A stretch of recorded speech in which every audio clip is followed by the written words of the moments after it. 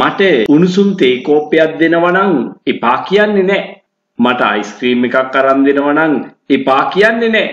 ඒ වාගේ අදහස් කොහොමද ඉංග්‍රීසියෙන් කියන්නේ කියලායි අද දවසේ පාඩමේදී ඔයාට කියලා තියෙන්නේ. ඒ නිසා සුපුරුදු විදියටම වීඩියෝ එක ස්කිප් කරන්නේ නැතුව අවසානයේ දක්වා හොඳින් නරඹන්න. එතකොට මේ වාක්‍ය රටාව ඔයාගේ කතා බහ ලස්සන කරගන්න එකතු කර ගැනීමේ හැකියාව තියෙනවා.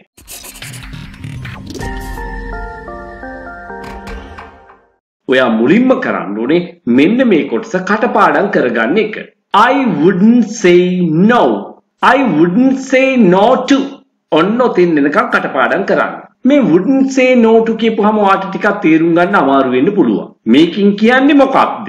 අපි ඊළඟට බලමු මේකෙන් අදහස් කරන්නේ මොකක්ද කියලා. I wouldn't say no to. I would be willing to have something. I wouldn't say no to a cup of hot tea. මම එපයි කියන්නේ නෑ to a cup of hot tea. උණුසුම් තේ කෝප්පයකට මම එපයි කියන්නේ නෑ. එහෙම කියන එකේ තේරුම මොකක්ද? මට තේ කෝප්පයක් ඕනේ කියන එකනේ. එහෙනම් ඒක එකපාරම නොකිය කියන අපූර්ව ක්‍රමයක් තමයි මේක. I wouldn't say no to a cup of hot tea. මට ඉතින් උණුසුම් තේ කෝප්පයක් දෙනවා නම් එපයි කියන්නේ නෑ. I wouldn't say no to a glass of orange juice.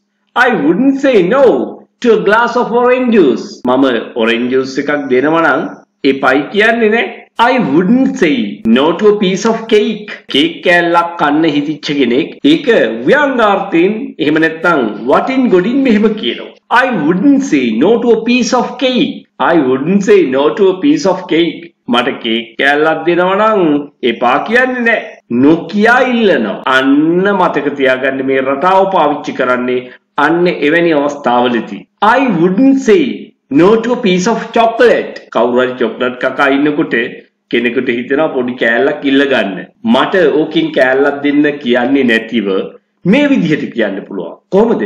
I wouldn't say no to a piece of chocolate. මට ඉතින් චොක්ලට් කෑල්ලක් දෙනවා නම් එපයි කියන්නේ නැහැ. අන්න ඒ විදිහටම අයිස්ක්‍රීම් එකක් ගැනත් කියන්න පුළුවන්. I wouldn't say no to an ice cream. ඉතින් මේක අහගෙන ඉන්න කෙනාට අනුකම්පා හිතිලම අපිට අනිවාර්යයෙන්ම අයිස්ක්‍රීම් එකක් අරන් දෙනවා. මෙන්න මේ විදිහට ඔයාට අවශ්‍ය කරන දේ ඍජුව කියන්නේ නැතුව ඔයාට අවශ්‍ය කරන දේ ඉල්ලා සිටින්න අපූර්ව ක්‍රමයක් තමයි මේක. ඒ නිසා අපි නැවතත් මුල ඉඳන් එකපාරක් බලමු නේද? I wouldn't say no to a cup of hot tea. මට උණුසුම් තේ කෝප්පයක් දෙනවා නම් එපයි කියන්නේ නැහැ. I wouldn't say no to a glass of orange juice. මට දොඩම් වීදුරුවක් එහෙම දෙනවා නම් එපයි කියන්නේ නැහැ. I wouldn't say no to a piece of cake. මට කේක් කෑල්ලක් දෙනවා නම් එපා කියන්නේ නැහැ. I wouldn't say no to a piece of chocolate. මට චොක්ලට් කෑල්ලක් දෙනවා නම් එපා කියන්නේ නැහැ. I wouldn't say no to an ice cream. මට අයිස්ක්‍රීම් එකක් දෙනවා නම් එපා කියන්නේ නැහැ. මෙන්න මේ වාක්‍ය රටාව ඔයාගේ ඉංග්‍රීසි කතාව ලස්සන කරගන්න මින් ඉදිරියට යොදා ගන්න පුළුවන්. මේ පාඩමින් ඔයාට ප්‍රයෝජනයක් ලැබුණා කියලා හිතනවා නම් ලයික් කරන්න, කමෙන්ට් කරන්න, ඒ වගේම ෂෙයා කරන්න අමතක කරන්න එපා. ඔයා කොච්චර ඉගෙන ගත්තත් තාමත් ඉංග්‍රීසි කතා කරන්න බෑ නේද? ඉංග්‍රීසි තාමත් කතා කරන්න බැරි වෙන්නේ හේතුව ඒ සඳහා පුහුණුව අත්‍යවශ්‍ය වෙන නිසා. ඒ සඳහා ඔයා තෝරගන්න ඕනේ පිරිස අඩු පන්තියක්. සාමාන්‍ය පෙළ විභාගයෙන් පසු ඒ වගේම මෙවර උසස් පෙළ විභාගයෙන් පස්සේ සිසුන්ට නේවාසිකව පුහුණුව ලබා ගන්න පුළුවන් දින 21ක්. මේකේ විශේෂතා ගොඩක් තියෙනවා. ආහාර පාන, නවාතැන් පහසුකම් සමග සම්පූර්ණ ගාස්තු ඔයා ගෙවන්න ඕනේ රුපියල් 85000ක් පමණයි.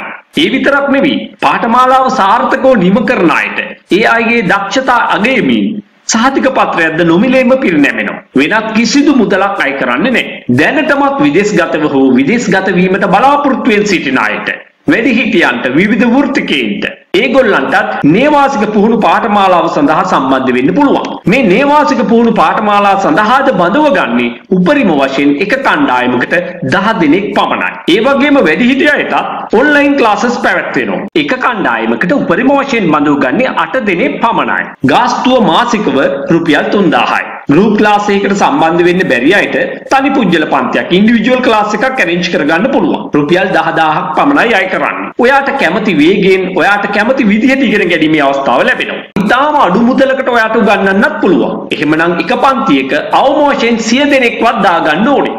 එතකොට සිද්ධ වෙන්නේ ඔයාට හුදෙක් දේශනයකට සවන් දෙන්න විතරයි. ඔයාට මාත් එක්ක කතා කරන්න, ඉංග්‍රීසි කතාව පුහුණු වෙන්න කිසිම අවස්ථාවක් ලැබෙන්නේ නැහැ. එහෙමනම් ඒ තුලින් ඔයාගේ ඉංග්‍රීසි කතා කිරීමේ හැකියාව දියුණු කරගන්න කිසිසේත් හැකි වෙන්නේ නැහැ. අන්න ඒ නිසා තමයි මේ සියලුම පන්ති සඳහා කුඩා කණ්ඩායමක් පමණක් බඳව ගන්න. පුහුණුව වැඩි වෙන තරමට කතා කිරීමේ හැකියාව අනිවාර්යයෙන්ම ඇති වෙනවා. මම මුලින්ම කිව්වනේ ඔයාට තාමත් ඉංග්‍රීසි කතා කරන්න බැරි වෙන්න හේතුවක් තියෙනවා.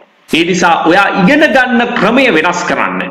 ඔයා මාත් එක්ක එකතු වෙන්න කැමති නම් දැම්මම තිරේ දිස්වන අංකයට WhatsApp පණිවිඩයක් යොමු කරන්න. මේ පණිවිඩය ඔයාට වැදගත් නොවුනත් ඔබේ නෑදෑ හිත මිත්‍රයෙකුට වැදගත් වෙන්න පුළුවන්. ඊගොල්ලන්ගේ දුවලා පුතාලට වැදගත් වෙන්න පුළුවන්. ඒ නිසා මේ පණිවිඩය හැකිතාක් දුරට ෂෙයා කරන්න.